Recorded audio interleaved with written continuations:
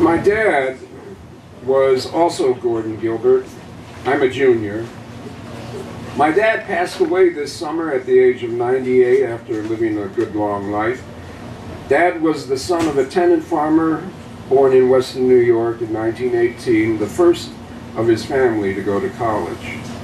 After high school in Rochester, he attended college in Hannibal, Missouri, Mark Twain country, where he was ordained as a Baptist minister at the age of 18, preaching in rotation at 4 country churches, and the first time he preached, he forgot to take the collection that would have been his pay. He met my mom there in Hannibal. They both got their degrees, got married, and then got their divinity degrees at Colgate-Rochester Divinity School back in New York, before going to China as missionaries with my older sister and me in 1946, only to be evacuated in 1948 when the communists took over. My dad's beliefs led him to support peace and justice in his ministry. He was active in the civil rights movement in the 60s, and the peace movement during the Vietnam War, was against apartheid in South Africa in the 1980s, and protested the U.S.'s military aggression in Central America, going with a Baptist peace delegation to Nicaragua. Dad was a prolific writer, published 3 books of religious poetry. In the face of death, he was serene in his faith that another life awaited him after this one. Well, that was the obituary, but now I want to tell you what my dad was like to those who knew and loved him. My dad loved working with kids, not just his own. Many children came to know him as Jimosa, his Chinese name, when he was the director of summer church camps in New Hampshire and New York. He would tell wonderful ghost stories while all the kids would sit around a campfire in the dark. His favorite was the man with the golden arm. Dad also did great barnyard animal impersonations and delighted in singing camp songs and church songs, even teaching kids how to sing "Jesus Loves Me" in Chinese. Dad was a loving father, easygoing, not authoritarian. Mom was more strict.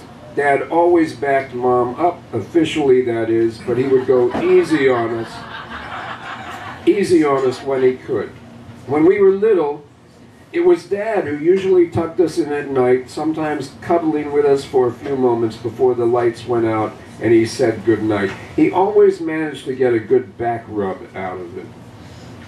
Dad was a good husband and provider, supplementing the small income of a minister with an abundance of fresh fruits and vegetables from his gardens. He also loved his flowers, and wherever we lived, Dad created beautiful landscapes. Dad loved to play games with all of his children and later the grandchildren.